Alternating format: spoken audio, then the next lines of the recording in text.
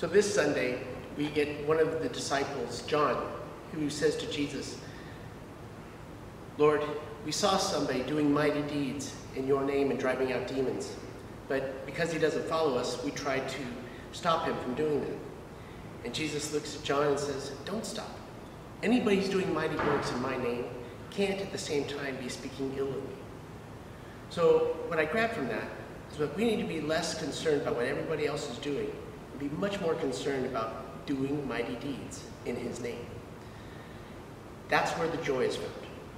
This weekend we are gathering with Archbishop Sample, and we're launching a big fundraising event for our seminarians, which has me thinking about just, the role that moves from the seminarian to priest to senior status priest.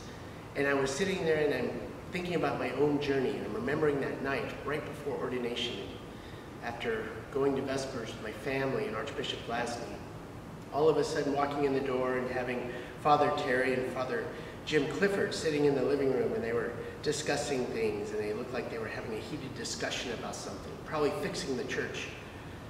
And they looked at me and they were like smiling, and I just thought that, they're probably judging me about my joy and my excitedness.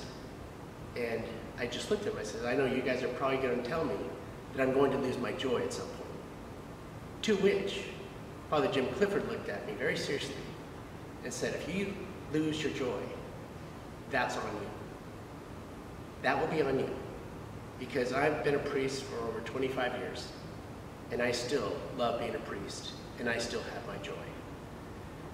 It's just about serving him and continuing to be more focused on doing mighty things in his name. And so, happily, after 14 years, the joy still exists. So let's just stay focused on what we need to be focused on, and let our God be our God.